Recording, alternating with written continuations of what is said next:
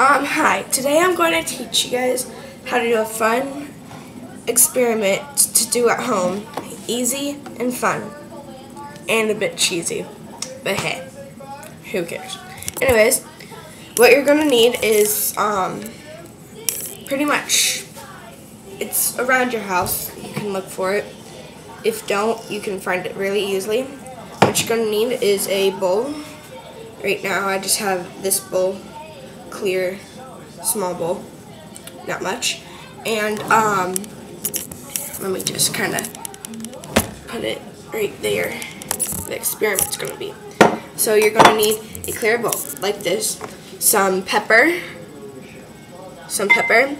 and some soap. Doesn't really matter what kind of soap, just some soap and some water, which hopefully everybody has.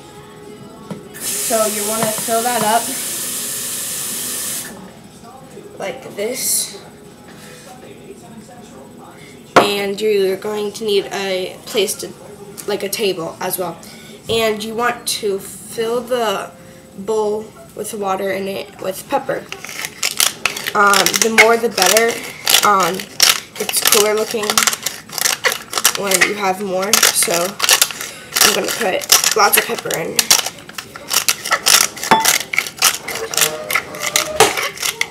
So far what you're seeing, the pepper is staying on top.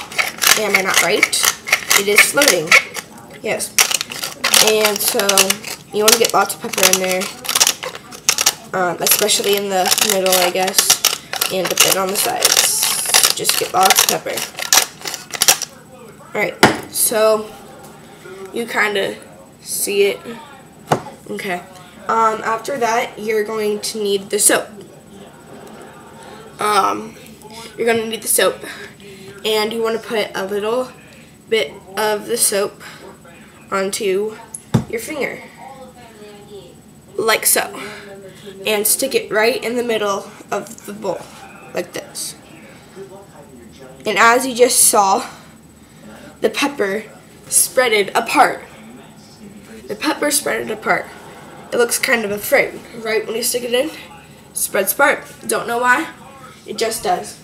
Just wash off my finger. And so yeah, it's a cheesy, sort of fun experiment to do at home. Thanks for watching. Please rate, comment, and subscribe.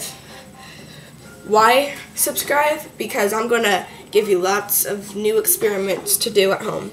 Thanks for watching. Bye.